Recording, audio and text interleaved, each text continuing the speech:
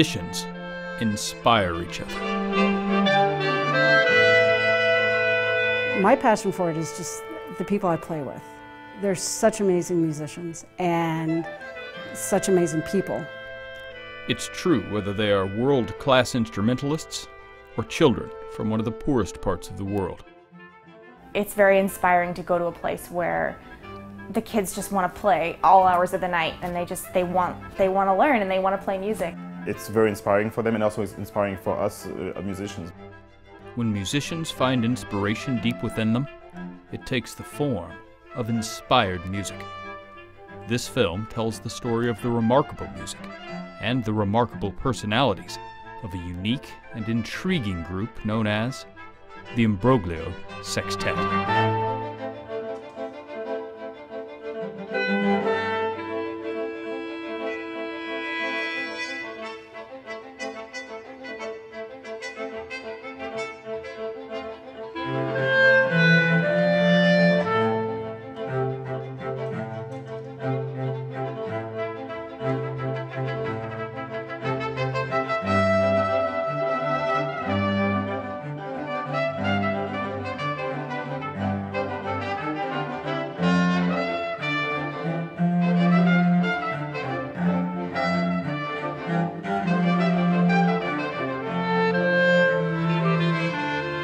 This was an old opera house. The Scottish Rite Theatre opened in 1871. The Texas heroes on the walls have seen an incredible variety of acts pass through its halls and occupy its stage. Of course, you should never leave a bunch of musicians unattended in a prop room. Messrs. Travis and Crockett had never before seen an act like the Imbroglio Sextet.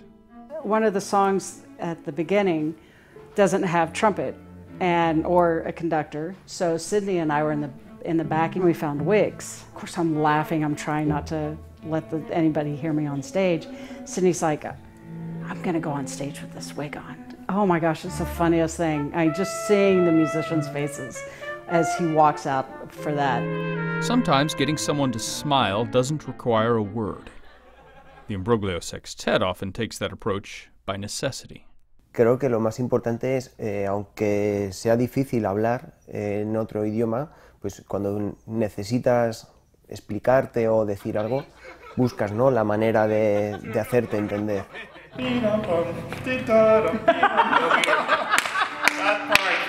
They all speak music, of course, and fluently, to judge by their instrumental acumen.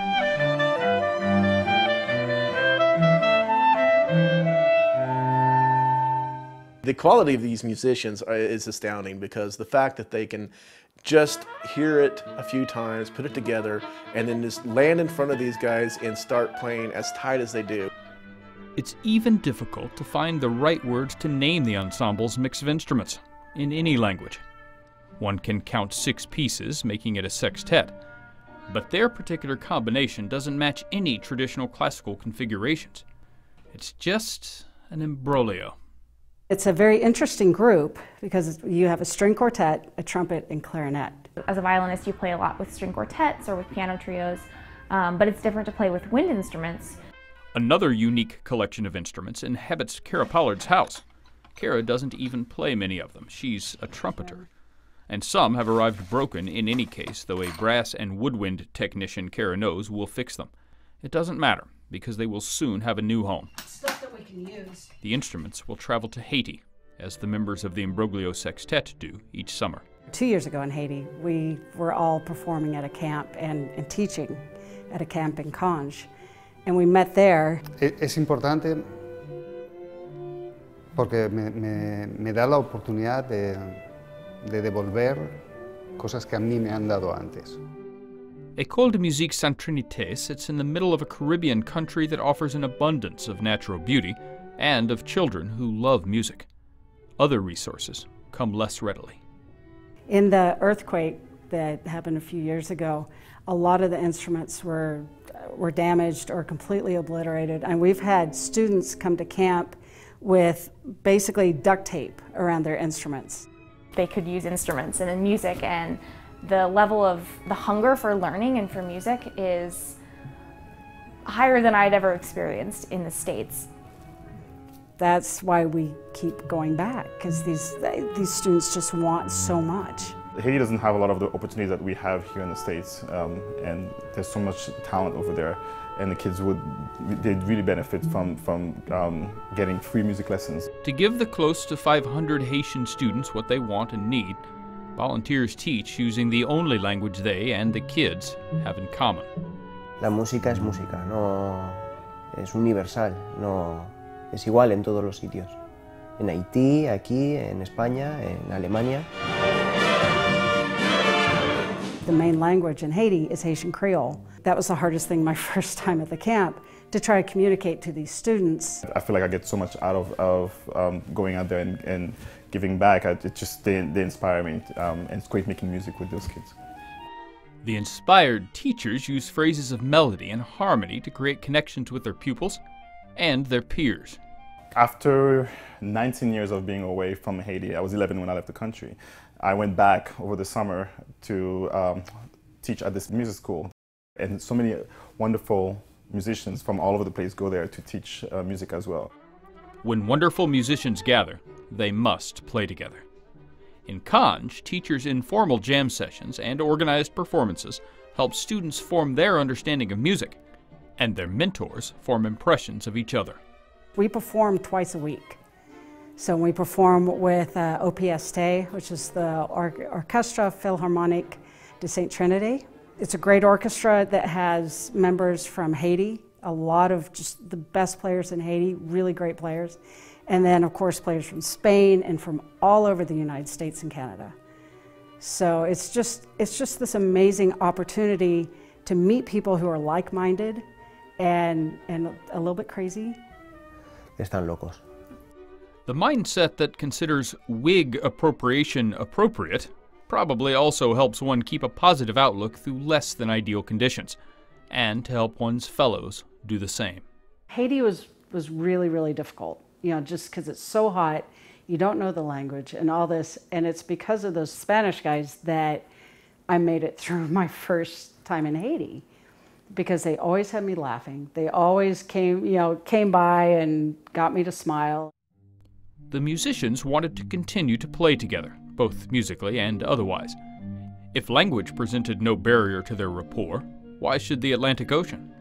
It was suggested that a tour could produce excellent music, good times, and awareness of the plight of the young Haitians who aspired to follow in their instructors' footsteps.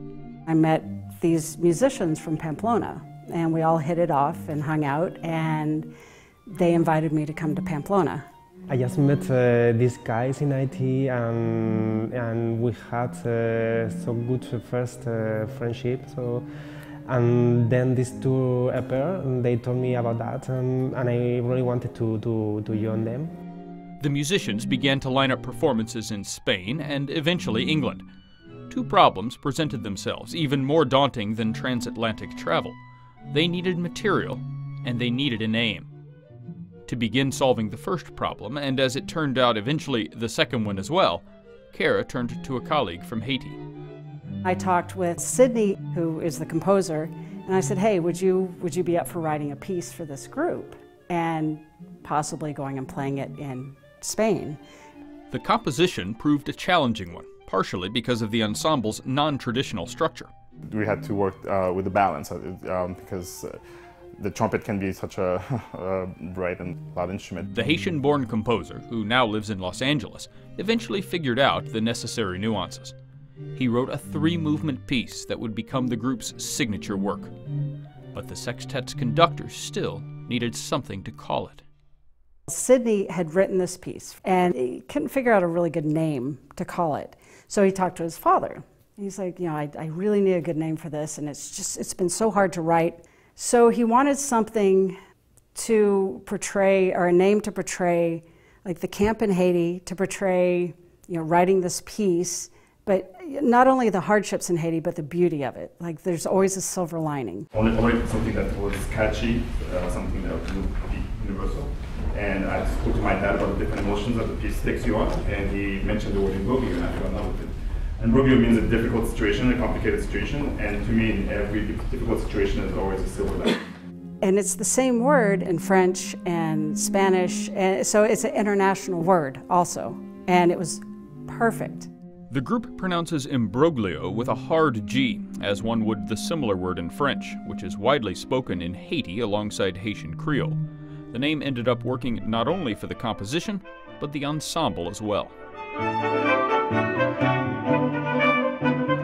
Even the entire tour, our Spanish tour, was like that. I mean, there were times where it's like, what are we doing? But it ended up being absolutely amazing. Whatever imbroglios may have arisen, the sextet flew through them to, in the end, have a successful tour. We were there for a month, Spain and Britain, performing this music, and we basically had sold out crowds the whole way.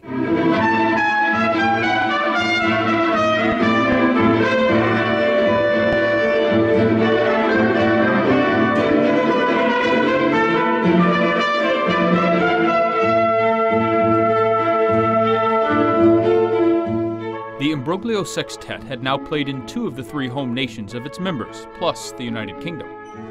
For the next act, Cara set her sights on her own country. I said, hey, you guys should come to Texas. And they were very excited about that. Of the members of the Imbroglio Sextet, 4 live in Spain: Javier Navascues, Salvador Contreras, Álvaro San, and Lucia Nuin. David Otto grew up there, though he now lives in Berlin. Only 1 lives in Texas, which meant Cara Pollard would have a load of work to do on the who's, what's, whens, where's, why's, and how's of the second tour.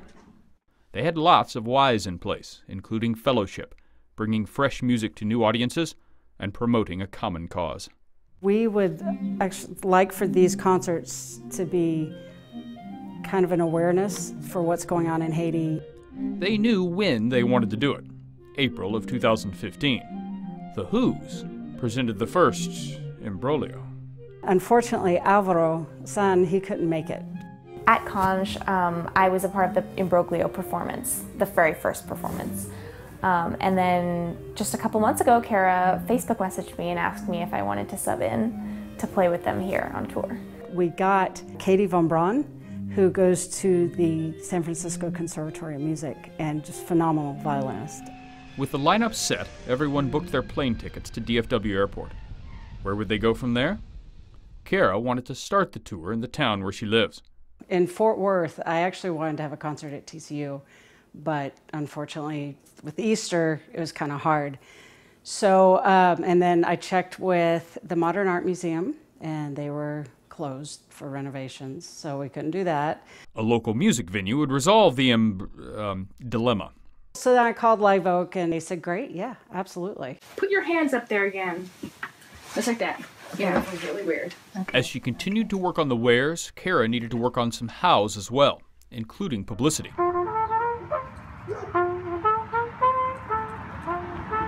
Press releases generated coverage for the tour, and the Indiegogo campaign that raised the money to fund it. I was really, really lucky to be able to be in a couple magazines. The 76107 had a great article. The radio station in Austin promoted us, and all of the websites that for the venues, they were really good at promoting us. And, well, a lot of social media. As photo shoots and the month of March finished, tour time arrived. An important part of the planning involved how to get the crew around Texas highways. The solution? Fragonita. Salva actually nicknamed it that. And Fragonita means gypsy van. And it was completely full.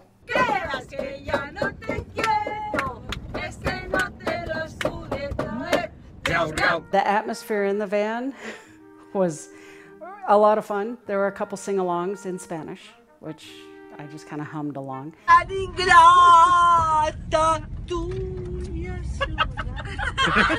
have no idea what she was singing. And it was very spontaneous because Lucia is very quiet, doesn't say much, and yeah, she just all of a sudden broke into song. Amado vida mía. Madre mía. Once the musicians got settled, songs demanded their attention, specifically rehearsing the ones they needed to play on the tour. The group had not played together in 6 months. They got in Wednesday. Of course, our first concert was Friday night. So we rehearsed pretty much nonstop for 2 days. They moved from the Pollard residence to a TCU theater for their Thursday evening rehearsal.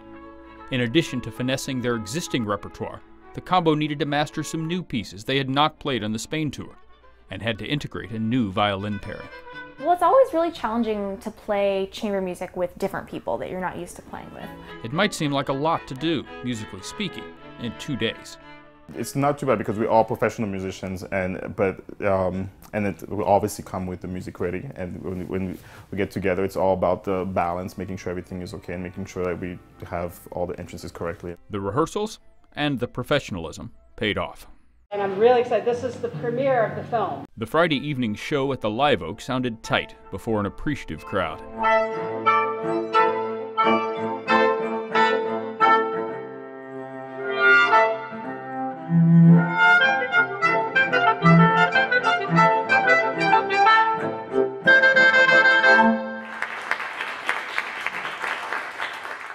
Before the show, however, Cara had thought about the uncertainty of opening the tour and whether her hard work would pay off. Katie noticed that I was kind of nervous. She came up to me and she's like, #tour, #fun. And I was like, oh my God. And so that totally got it. So the rest of the tour, we would say that before every concert. The next opportunity for pre-concert hashtagging would come the following evening at a Dallas museum. But before they left Cowtown, the sextet and their significant others needed to see why the city had earned its nickname. It was a lot of fun taking all of them down to the stockyards and seeing the cattle drive, especially with them being from Pamplona. And they took us on the tour of the, running of the bulls. And so I was like, oh, this is Texas's version of running with the bulls. And yeah, it was like 6 longhorns going really, really slow down. And so they got a really big kick out of that. The impression the state and its people made lasted throughout the tour. People very, very friendly. I like to be here joining the people, talking with them.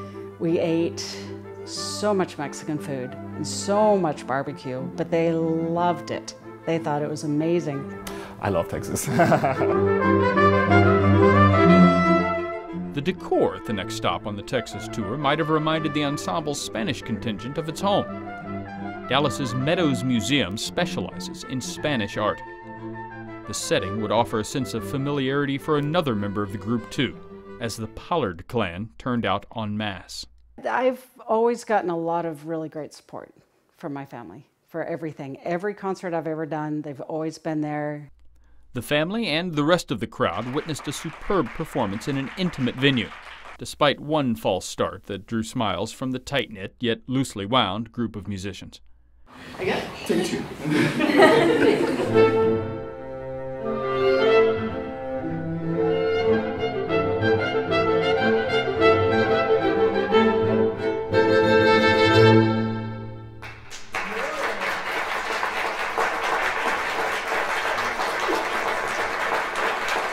Afterwards, Cara's family adopted the out-of-towners.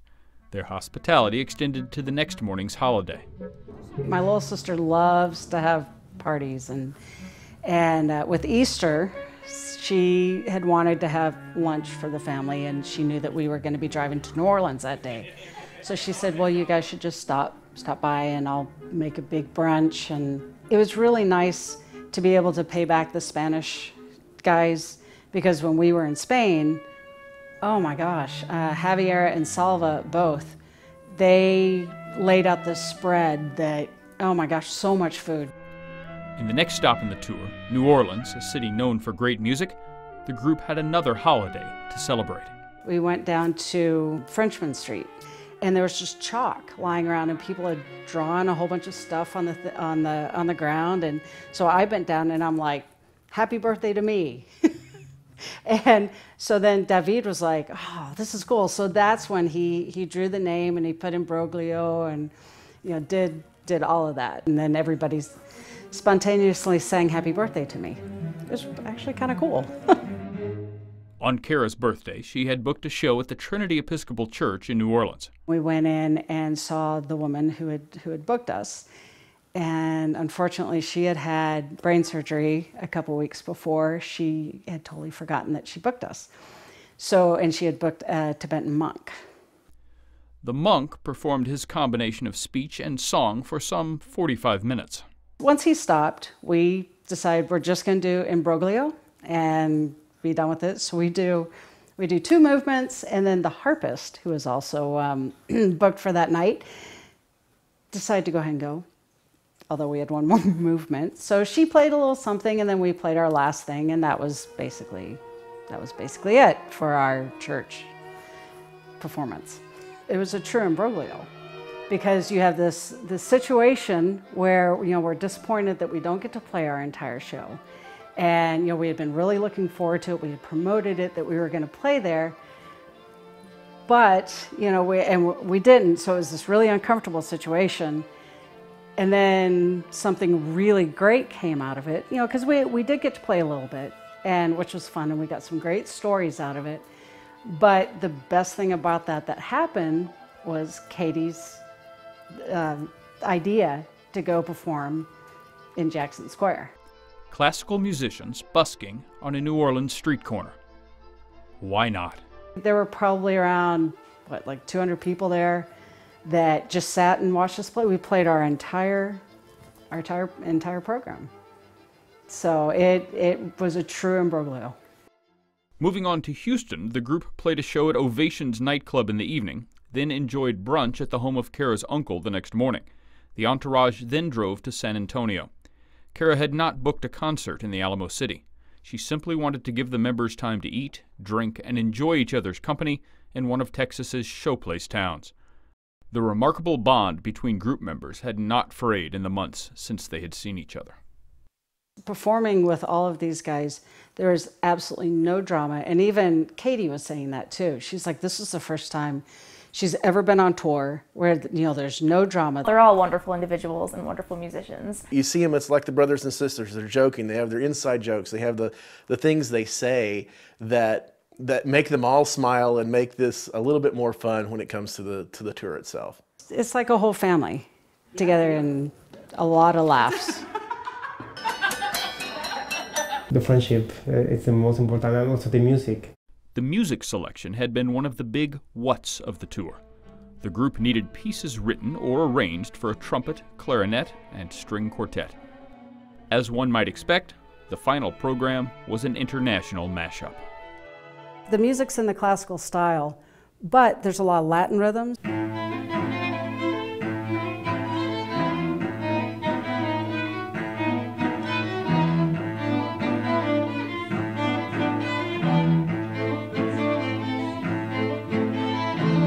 The program included music from Spain, traditional Haitian pieces, and original compositions. I'm used to playing a lot of classical music, so it has so many different influences, Haitian influence and tango music and music that's written for film, which is completely different. The film music, created by a Texas composer, didn't just sound different. It looked unique too. I commissioned Braun to write the Imbroglio Sextet, a piece entitled 4 Movements for Film Projector, and it's a lot of old-timey music. And it's a great piece, but I always felt it needed another component. So we actually commissioned to have a video for this piece.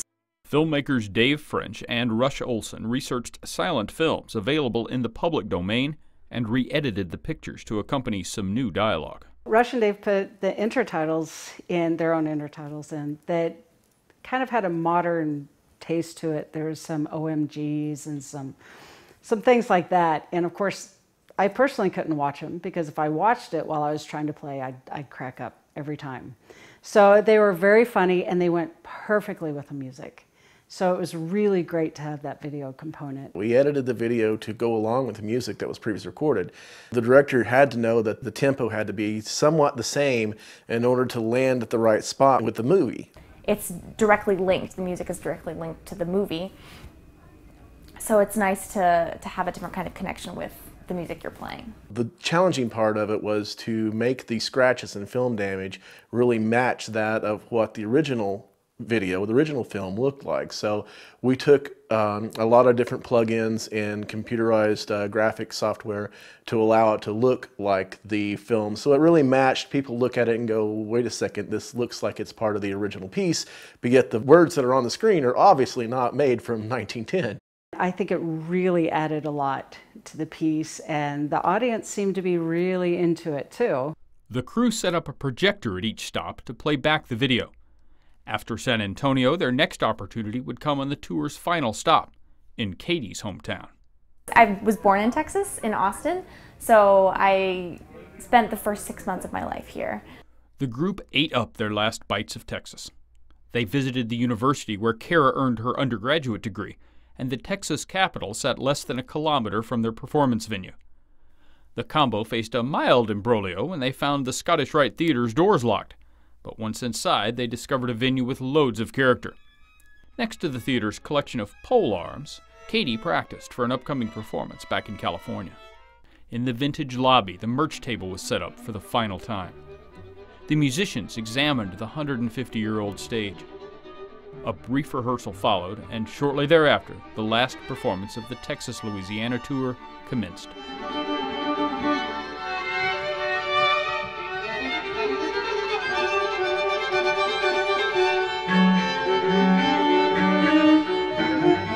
Intermission found the band in classic offstage form. Sydney's hairpiece was not the only one stored in the dressing area. During intermission, we all start getting all the props. We all try on the wigs, and we all try on other stuff that's in there. And it was so much fun. That was one of the best parts of the tour. Once again, the Imbroglio Sextet found ways to entertain each other without the need for words. After the intermission, they did the same for the audience.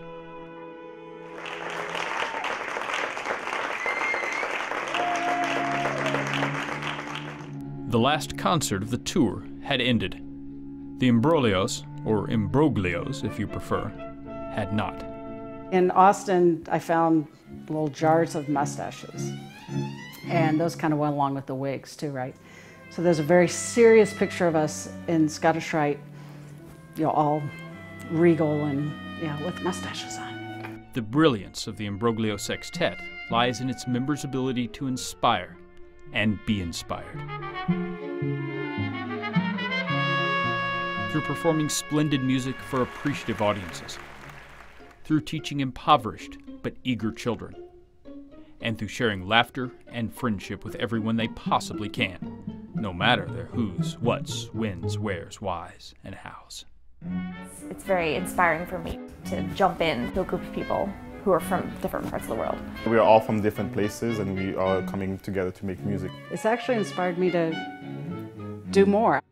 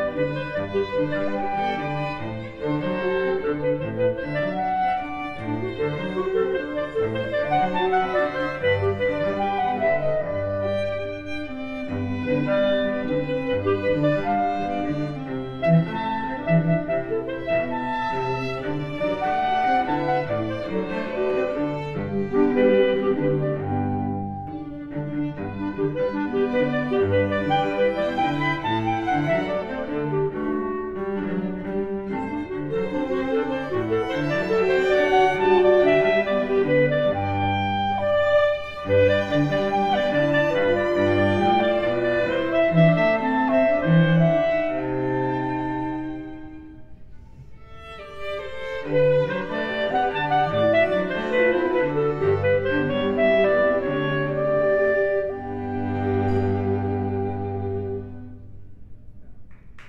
through. Oh, thank God. Okay.